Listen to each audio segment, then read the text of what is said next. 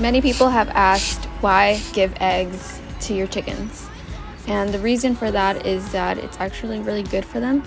It produces calcium. They do lose a lot of calcium while they are laying their eggs, so you need to make sure that you are providing them the best possible calcium and the best possible vitamins that you can.